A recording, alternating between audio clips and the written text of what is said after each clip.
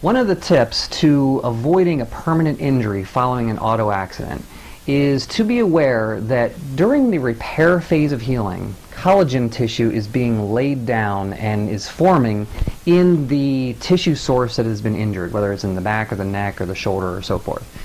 And as that tissue is being laid down, left to its own without any intervention whatsoever, there's a high likelihood that the nerve tissue that's forming along with that collagen is going to be much more sensitive to stimulus than the original tissue was. So what this means is that activities that normally wouldn't cause pain, there's a high likelihood that they will now be causing pain. Those nerves are now triggered at a much lower threshold.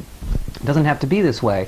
If you seek proper physical medicine treatment, such as chiropractic, we can help to guide that healing and control that healing process so that the collagen tissue lays down properly, the nerve tissue forms properly, and you have full healing.